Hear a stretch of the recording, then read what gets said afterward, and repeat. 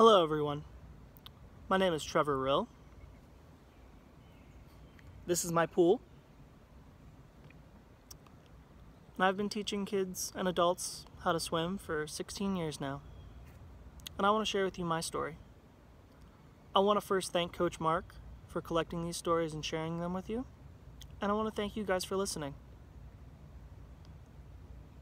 Back in 2003, Hurricane Katrina hit the United States. You probably learned about Hurricane Katrina in your history books and the devastation that it caused New Orleans. But what you probably don't know is that after it hit New Orleans, it then traveled up the eastern shore of the United States, hitting major cities along the way. One of the cities that it hit was a small city in Maryland called Ocean City. And it caused one of the most devastating and powerful rip currents in Ocean City history. For those of you who don't know what a rip current is, it's when the ocean pulls you away from land instead of pushing you towards land like it usually does.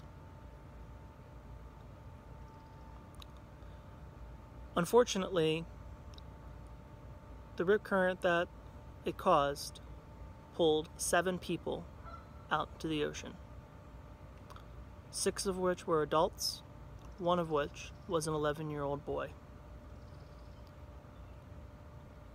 That 11-year-old boy was pulled 300 yards out into the ocean.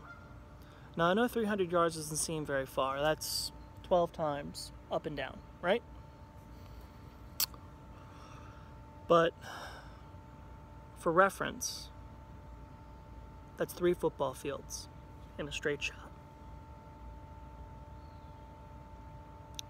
That boy eventually figured out that he was in trouble, treaded as hard as he could, keeping his head above water, and called for help. A lifeguard eventually heard him, saw him, and swam out to him to rescue him.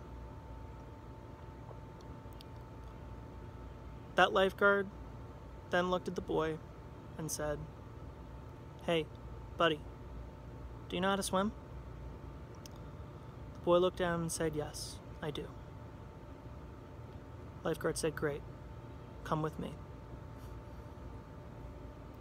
That lifeguard showed that boy how to swim out of the rip current and then proceeded, with the assistance of that 11-year-old, to save 3 other people that day. Unfortunately, not everybody caught in the rip current made it. But if it wasn't for the help of that 11-year-old, those people probably wouldn't have survived.